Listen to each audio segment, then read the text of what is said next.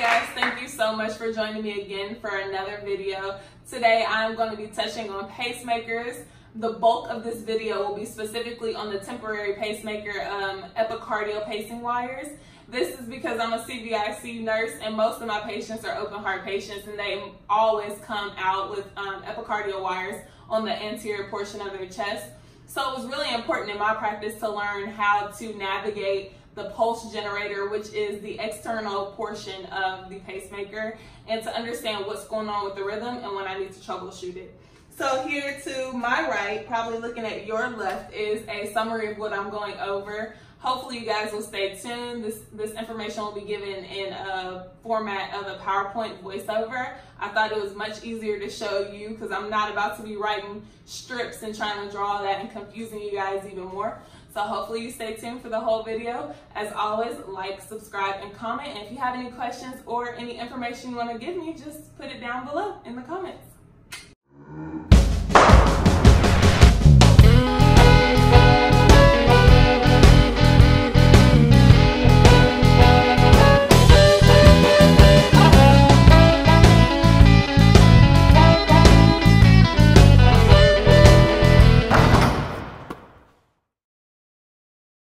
Welcome guys, thank you so much for joining me. I hope you have fun learning pacemakers because that's what we're here to talk about. The bulk of this video is going to specifically be about epicardial pacing and the modes and the codes and the oh no's that come with that. Because I am a CVICU nurse, that's what I deal with on a high population. So let's get started.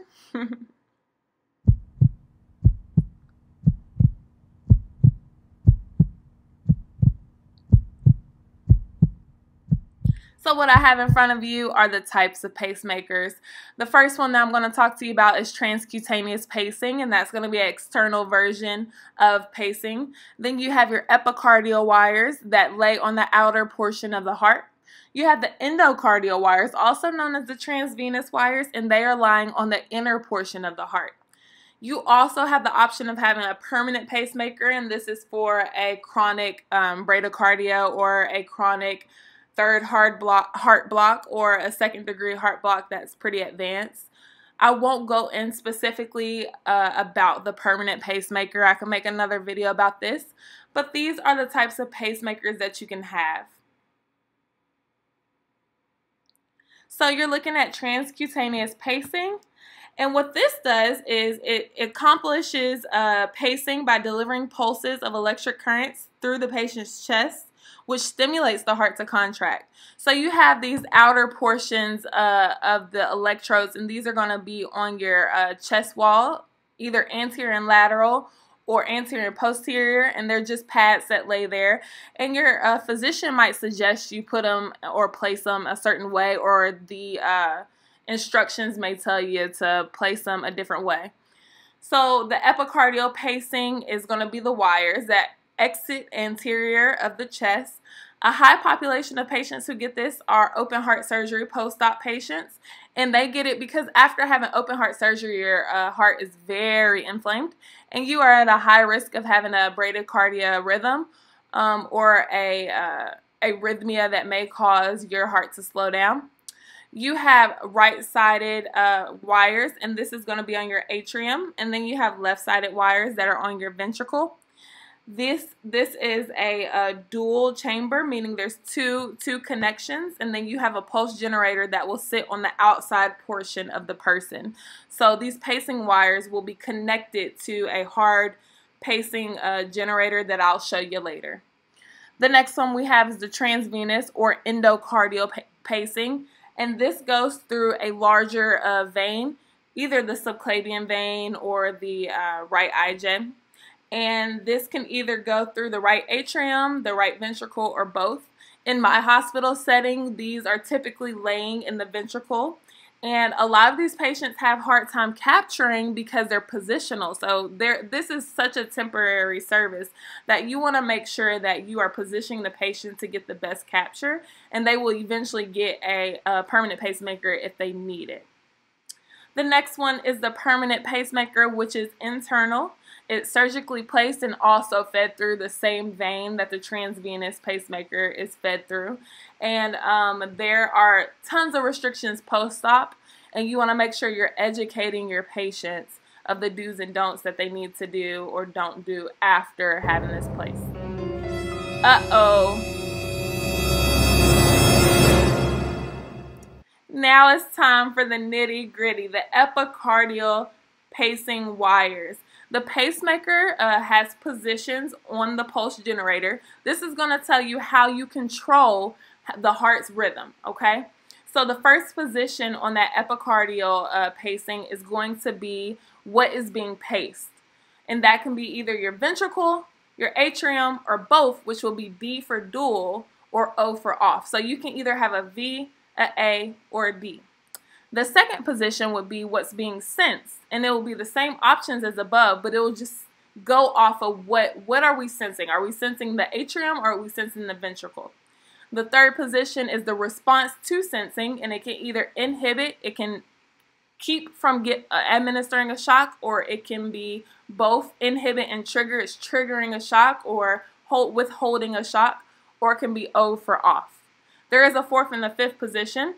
In the fourth position, you often see patients with heart dysfunction and their cardiac stimulation intrinsically doesn't work effectively. And what this means is with exercise or with effort, their heart rate does not increase as it should. It just stays the same. And so with the pacemaker in the fourth position, you can turn R on for rate modulation, and there is a sensor that will allow the increase in cardiac stimulation and the increase in the rate whenever the patient needs it, whether they're walking up the steps or if they're taking a jog, anything that should increase the heart rate with any kind of exertion. That's what that's used for. And then the fifth position we don't often use, so I really won't cover it. So this mode is referred to as asynchronous pacing, meaning I'm not synchronizing with the rhythm. It's not being sensed. So this is an example of when sensing and response to sensing are both turned off. And then you just have the first chamber filled out. And the V would be for ventricle, the A would be for atrium, and the D would be for both dual, atrial, and ventricular. So this is like a fixed rate basically. So whatever your first chamber is, that's telling you what's being paced, right? So you are going to have a set rate for whatever is being paced. So in this picture, you have VOO, which means the ventricle is being paced to a set rate, let's say 60. And every 60 beats or every whatever milliseconds, there is going to be a spike that forms. And this can fall outside of where it needs to. It can be in a P wave and a T wave, and that's why you see that it's not capturing well, because it's not sensing your intrinsic beat. That's why this can sometimes be dangerous and it's not really a favorite. But if you have a very low underlying heart rhythm, you usually don't run into problems, but it's when you can't, there's not a fixed rate and you can't tell what your patient's intrinsic beat is, it might start falling on the wrong parts, and that can be very harmful. This is when we're going to be pacing and sensing in the same compartment. So your first two chambers will be the same letter, and then you will have inhibiting. You'll have it inhibiting at the end. So that's the third chamber. So for example, in this picture, you have AAI mode. And it's sensing the heart intrinsic activity and inhibits or withholds the electric impulse when pacing is unnecessary. So the atrium is being paced and the atrium is being sensed. And it's going to inhibit when the atrium is sensed and the P wave has popped up when it needs to. So you see for the first two rhythms, the first two complexes, you have a P wave, a QRS, and then a T. And then you have a P wave, a QRS, and a T. And then you have a pacer spike on that P wave because whatever the set rate was, there was not a P wave that popped up within that set rate. So the spike decided to send an electrical impulse and start that P wave, and then you have a QRS to follow. The same thing happened again. and the same thing happened again, and then your intrinsic beat came before that time after that, and you see the P in the QRS and then another P in the QRS. So if your intrinsic beat is faster than what the rate setting is, you won't see a pacer spike. But if the intrinsic beat is lower, you'll see a pacer spike on whatever is being paced. So whether that's the ventricle, it would be a QRS. If it's the atrium, it would be a P wave. And if it's a D for dual, it will be both the atrium and the ventricle, which would be a P wave and a QRS. And DDI, which is dual on both of them, this mode, the pacemaker, is functioning as both AAI and VVI together, but they also are independent. So you can have an AAI spike, but not a VVI if your intrinsic QRS comes before the AV delay. What's an AV delay, Bree? I don't understand. An AV delay means that a P wave has popped up, and then there's a set timing to when that QRS should come. And so if the QRS comes before it should, then you won't see a pacer spike on that QRS.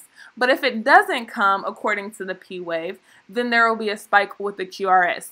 And this is just trying to maintain AV synchrony to make sure that there is always a P wave with your QRS. This is a little bit more like an intrinsic beat. It becomes more adjustable than just a VOO, a AOO, or a AAI. And it has dual chambers where it both acts on the ventricle and the atrium independently but also dependently. Here is an example of DDI, and so that again is going to be dual atrial and ventricle pace and dual atrial and ventricle pace, and then it's going to inhibit. So the first complex that you see on the top strip, you have a P wave that was spiked, and you have a QRS that was spiked. After that, you have another P wave that was spiked and another QRS that was spiked. After that, you then see that the P wave was not spiked, and that's because from the time of the last P wave to that P wave, the intrinsic beat came before the set rate. But that T wave is going to now go off of the last T wave because there is no AV delay. You cannot have an AV delay if the pacer did not spike on the P wave. So that's what I mean by they're independent, but they're dependent. They can be dependent with an AV delay if the P wave spikes and then the QRS goes after that. It's dependent on the atrium, but if the atrium is not spiked and its intrinsic beat is faster, the ventricle rate is going to go off of the last ventricle rate. You see that on the lower side. You see that the A was sensed and the QRS was paced. So here are your dual tracking modes. Your dual tracking modes means everything is tracking both. It's sensing both the QRS and it's responding both to the QRS. The only difference in these is only the ventricle is being paced in the lower one, the VDD, and in the top, the DDD. Everything is being paced, everything is being sensed, and everything is being responded to with that sense, which means everything's being paced. So in the VDD, this mode maintains AV synchrony the best without pacing the atrial. But if the atrial rate drops lower than the pacing limit, the AV synchrony is lost. So what that means is that because there is no atrium pacing, that there is no impulse going to the atrium, so you lose the AV synchrony. Yes, you are sensing the atrium, but you are not pacing the atrium, so it's impossible to keep an AV delay. And again, what is the AV delay? It means that the atrium is either paced, and then from that paced atrium, there's a set timer to when the ventricle should go. But because the atrium is not being paced, you lose that synchrony with VDD. As you look on the screen, you see DDD, DDD. I feel like I said it 10 times. DDD mode. And so that's showing you that it's spiking on either the P wave or the QRS or both. It just depends on what it's sensing and how it's sensing. So the first complex has a intrinsic P wave QRS. The second complex has a paced P wave and then an intrinsic QRS because the QRS came before the set rate. Whenever the QRS was supposed to spike, it came before that. And then the next one you see a paced P wave and also a paced QRS. You will notice that the QRS complexes are wider when they're paced, and that's just because of the impulse. The QRS will always be wider when it's paced than the intrinsic beat. So you also see that there are, let's see, there's two consecutive P wave and QRS complex that are paced, and then you have a P wave that comes on its own, and then a QRS spikes. So again, you are pacing both the P wave and the QRS, the atrium and the ventricle. You are sensing both of them, and you're also responding to both of them. So it's clear around the board in DDD, everything is reacting. So capturing is the contraction of the myocardium and is evidenced by the presence of the electrical impulse marked by the spike on the EKG. Failure to capture means that the heart failed to respond to the pacemaker's impulse. You want to make sure you're having 100% capture on your strips. So as you see in this strip, there's a couple pacer spikes that don't have a complex to follow them, and that's a lack of capture. So what you want to do is decrease your capture all the way until when you lose capture and you see these spikes, and then you want to increase it to 2 to 3 times more than when you lose the capture. So capture is measured by milliamps, and that's a MA, and you can see that later on the pulse generator. When you turn on the pulse generator, your settings automatically set to default at 10 MAs. So just know your capturing is automatically going to be set to 10 MAs for both your ventricle and atrium. Again, failure to capture is when the spikes come at the right time, but there is not an appropriate response to them. So that means there's this pacer spike, but there is not a P wave or QRS that follows the pacer spike. In contrast, failure to sense is when the pacer spikes come at the wrong time, but there is a response. There is a waveform that follows the pacer spike. Sensitivity is controlled by the millivolts. That is the MVs. They're going to be lower on the pulse generator. And so you want to think of your MVs like a fence. And if you can't see on top of your fence is too high, you need to turn your fence down so that you can see what you need to sense. So if you're trying to sense a P wave, and it's set too high, it's going to spike on a QRS wave because that's the only thing it can see. So you just want to make sure that you are monitoring your MVs if your pacer spikes are forming a response, but they're forming a response in the wrong place. Here is an example of the external pulse generator that I've been talking about, and at the top you can see the power button, and then you start to see rate settings. That first number 80 is going to be the rates that you set. The next 10 and 10, that's going to be the MAs, which are the capture. Below that, you're going to see the mode is DDD, so that's going to be dual all across the board. And then you have a battery, and then you have a lock key, which is the green key to the right. And then at the bottom, you have choices to pick from, your different modes. You're going to also see your sensitivity there. Here's a closer look at that pulse generator. Again, at the top, you see the 80, and then you see where it says MAs, it says atrial output or ventricle output. So you see that that's the capturing for both the atrium and the ventricle. And then to the right, you see the sensitivity is at the top of that screen, and then you see other things such as the AV interval, which can be looked at as the AV delay. At the very bottom, you see the atrium input and the ventricle input that you connect to the pacer wires to control the electrical impulses through your patient. Alright guys, we finally made it to the end of this video. I'm sorry it was kind of lengthy. I just want to say thank you for learning. You are great. And so, as always, special thank you to each one of you guys who stuck around for the whole video, and I hope you learned so much. Please leave me any questions in the comment section. Do not forget to share with a buddy if this was helpful to you. I struggled on pacemakers coming out as a new grad. So if you're a nursing student or a new grad, thank you.